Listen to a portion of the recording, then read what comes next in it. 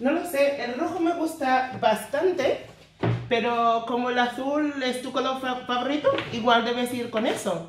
No lo sé. Hello guys and welcome back. If this is your first time, I hope you will stay. Espero que te quedes. So today, I wanted to make this video as I'm a little bit concerned about the messages I've been receiving this week from concerned students who are doubting whether or not they made the right decision in choosing to continuing with their language learning journey. So yeah, I feel as though the first thing that we need to think about is whether or not we actually like Spanish as a subject. Do you like it? You must have liked some aspect of it to have chosen it. Okay, so why did you choose it? Was it forced upon you? Think about that for a moment. If your answer is yes, I like it, I feel as though that is key. Okay, so it doesn't matter whether or not you are finding it difficult or not. Most of the things you do in life are going to be difficult. I think it's difficult for everyone. And as I've mentioned before in the previous video, it's a massive step from GCSE to A level. And so you need to bear that in mind, that it is going to be a bit of a struggle. One thing that I've noticed in all of the messages is that everybody else seems to be better than me. Or rubbish. I'm rubbish. That is terrible, guys. You are not rubbish. It's just harder. It's a little bit harder than you anticipated, which is okay. But I don't think you should throw the towel in the first sign of trouble, and it will get better. I promise you, it will get better. But you need to focus. Okay, you need to focus on these points. Okay, rubbish. You are not rubbish at all. You just need to be a little bit more organized, and you need to put a little bit more time in. Okay, so I've just jotted a few things down that I want to make sure that I cover, because I always skip things when I don't write them down. Right, so how can you improve? If you feel as though you are the least prepared, because one of the messages I had was that this person did not study GCSE Spanish for as long as all the other kids, so they've had more experience than the others in their class, and that's okay. Because if you got a decent grade at GCSE, it means that you are quite good. It's on a certain level, you are quite good. So you don't need to be comparing yourself to everybody else. Okay, that's the first thing. Okay, we're all trying to attain this this good mark at the end of A level, but we're not at the same level, and we're not reaching for the same things. We all learn different pace, and we can't compare ourselves to other people. We just can't do it, because we're not all the same, and we learn in different ways. Okay, so concentrate, please, on your strong points. Okay, I was terrible at listening. Okay, but I knew I was good at other things. Find your strong points. So how can you improve? Okay, your spare time is very, very important. So it's very, very important that you're incorporating your Spanish learning into that time. So if you're listening to music, download a playlist that consists of maybe 60% Spanish music, okay? Or download things, audio that's Spanish dialogue. These are the things that I thought were really helpful when I was learning. Okay, so your playlist should be Spanish, okay? Not all of it, but Spanish on your playlist. You can listen to that whether or not whether you're at home or you're going for a jog and you've got your earphones in. Get it on your music list. Okay, that's the first thing. Okay, I used to do this with German as well, a lot. I used to have dialogues, little plays that I would listen to, and little stories. just put them on your playlist. If you don't know how to do that, I'll let you know later. Just leave a message down below. Why am I saying that? You guys are more modern than I am in that sense. Okay, forget that. Okay, playlist, Spanish. 60% Spanish. Music, audio files, plays, whatever you can get, stick it on. Whenever you have a moment, whether it's walking to school, you're listening. Whether it is washing up the dishes at home, put it on. Whatever it is, make sure that playlist is in Spanish. It will help. Okay, your series.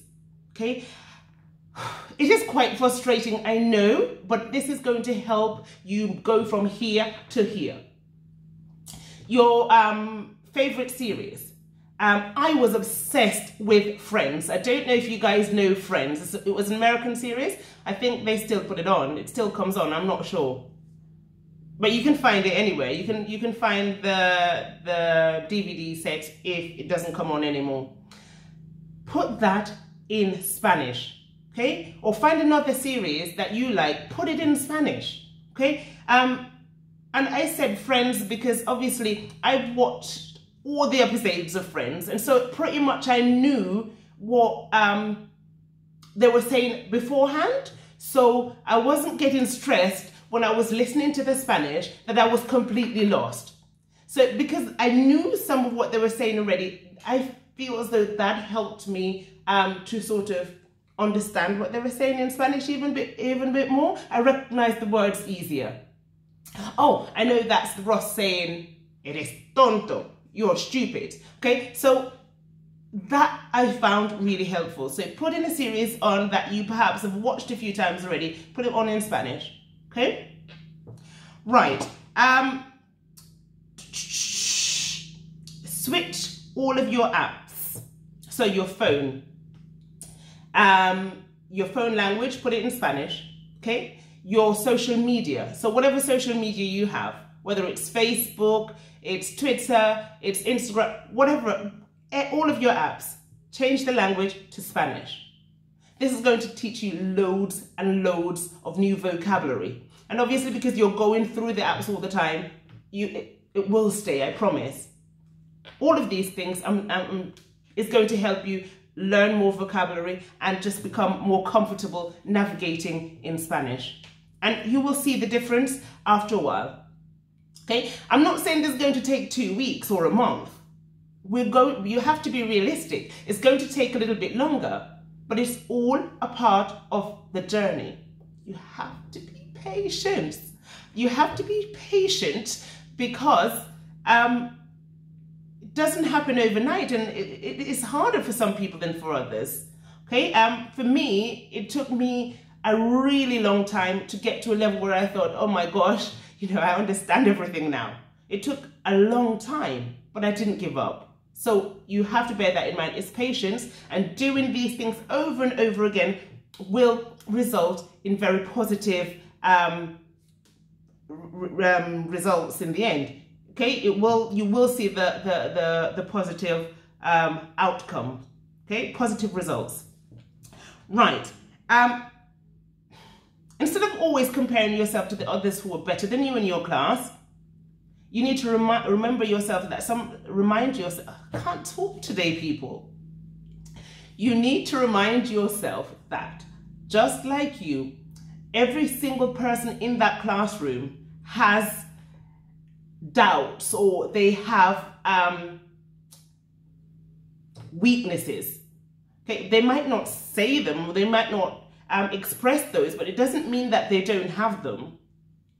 So you might be saying, oh, Clara over there just seems to understand everything, and you know, she seems so confident. But sometimes that's all it is, it's confidence. And sometimes there are people who are better than us. Okay, but that's okay. We're never all the same level within the same class. So whatever class you go to, you're always going to find some people are here, other people are here, other people are here. You just have to accept where you are and be open to growth. That's all I can say to that. But stop comparing yourself, because you're not that person, or that person. You are you. You don't want to stress yourself out too much. You have to be realistic. Okay, so being realistic in where you are now and where you need to get. It's not impossible. Okay, so what, you've started later than everybody else. It doesn't mean that you're not going to get to the same place as they are. If you're finding it really difficult to understand your teacher, you know, say that to your teacher. You know, I'm struggling a little bit. Could you explain this to me a bit more? What advice would you give me? Okay? You need to do more listenings. And if the problem is that you are just finding it really, really difficult to understand when she speaks, perhaps you need to spend a little bit more time with your vocabulary learning. Okay, there's another video that I've put up about how to learn vocabulary quicker. I will try and link that also later in this video. Right, you have to sort of go after Spanish. Okay, you have to make a massive effort to go out of your norm to make sure you're putting yourself in a position where you're forced to speak Spanish. I lived in Wiltshire, and the only Spanish restaurant that there was when I was doing Spanish was in Bath. So it was 25 minutes on the train to get to Bath. So what I used to do whenever I could was, and when I had the money, because you never have a lot of money when you're at school, do you? Let's face it. I used to get on the train to Bath, and I used to go and eat in this restaurant. And I would ask for a Spanish-speaking waiter. And I told them, I don't get embarrassed about these things. I never did. And so I would order in Spanish, and I would have a little conversation with the waiter, and I would say to him, you know, I'm learning, and blah, blah, blah, blah. So I'm going to order in Spanish, and so on. And he, at the end of the meal, I would have had maybe a 6-minute conversation with someone in Spanish. But I always felt so proud of myself. So put yourself out there. Find situations where you are forced to speak Spanish, or you're forced to listen to it. Okay? Right. Next point. I mean, or even before I move on to the next point. Most of us go to holiday in Spain, okay? Brits love going to Spain for holiday. That's just a well-known fact. So why not ask your family to take your next holiday there, even if you weren't planning to go there? And just making the most of that opportunity to go to the market in Spain, to listen to people speaking, to make an effort to talk. Okay, ask your teacher, what can we do? Can we set up something with another school so I can have some sort of pen friend relationship with someone? Okay, try to look for people who are Spanish speaking. Ask your teacher, do you know someone that I could pair up with? Do you know how I could get connected to someone from Spain so we're exchanging language? Do that. It's not that hard, but maybe your school does have something like that in place. So try and do that. WhatsApp. Try and get a WhatsApp group with all the people in your class and send WhatsApp audio messages to each other. So you're speaking, yeah, audio files. Hola, ¿qué has hecho hoy? Pues nada. No hice nada porque estaba, whatever it is, conversation back and forth with people in your class. Ask them. I'm sure people wouldn't mind doing that with you. You have something in common, okay? It's a group, it's a club. Try and see whether or not that would work, or suggest that to your teacher, because perhaps if it comes from your teacher, people will be more willing to participate. I'm in groups such as these for my German, and I did this when I was learning too. So these are just advice, tips I'm passing on that I personally have used, okay? Right, there are loads of languages apps. So find some apps that are going to be focused on your listening and download some of those, okay? The news. You can get the news on the net, you can get the news, it's not just a newspaper where you're reading anymore. You can listen to it. Go onto YouTube, find Spanish news, okay? Or it could be Mexican news. Whatever it is, you just need to make sure that you are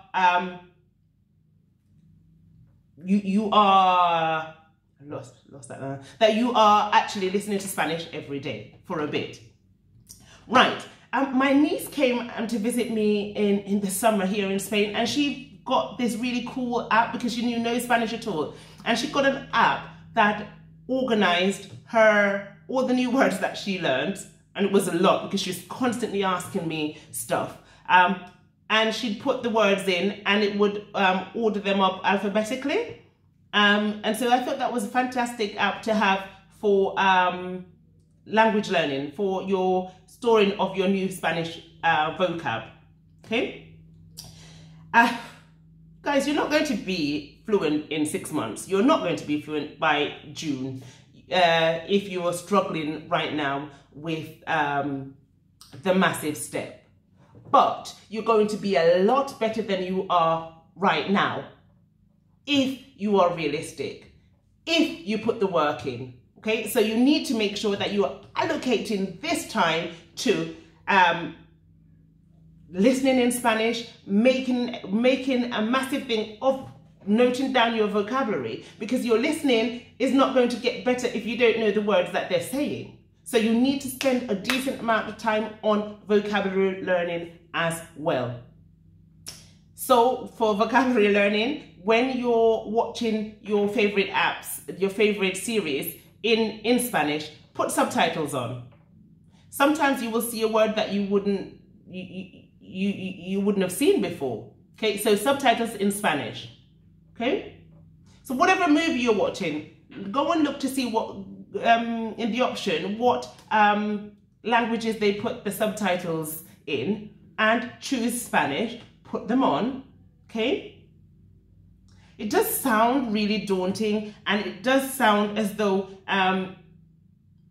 you're not going to get to where you need to get, but you will. You just absolutely need to trust me on this one, okay? You will. If I can do it, so can you. You absolutely can, but you cannot give up, okay? Do not give up. We've all been there where we think we're not good enough. We're never going to get there. We can't see our own improvement. So you need to trust that it's a passage that we all have to go through, but eventually we will get there, okay? The library is going to be your best friend, okay? I know not as many people go to the library as they did in the 90s when I was at school, but instead of buying all these books, go and get books from the library in Spanish, not great big ones that you won't be able to get through, because that's only going to stress you out even more. You're going to be seeing words that you don't understand, and it's going to get you even more frustrated, okay? So get the thinner books, the simpler vocab books, or even go on Amazon and buy a book for intermediate or advanced Spanish learners, and see how that goes. Okay, it's going to be okay. And you have to remember that when you're reading a book, you're not going to understand all of it the first go. But it's a confidence boosting exercise, okay?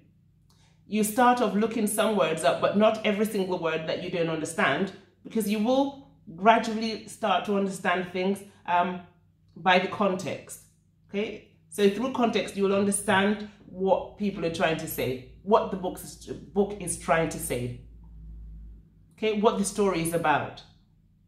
I would not get stressed out, and I would definitely not quit learning Spanish just because you're finding it a bit of a struggle, or because you think that other people are better than you.